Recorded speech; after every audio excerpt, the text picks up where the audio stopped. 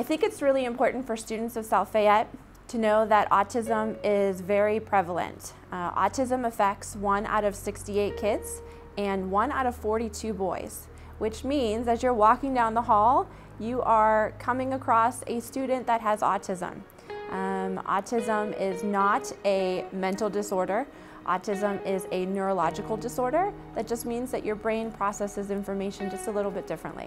My son was diagnosed with autism spectrum disorder 3 years ago, and I noticed that our district wasn't representing our students with autism at the time, and I thought it was time for a fundraiser. It was time to do something to show awareness. And so what better way than to sell t-shirts and have everybody wear their blue and show love and acceptance here at South Fayette, and then donate the profits to Autism Speaks.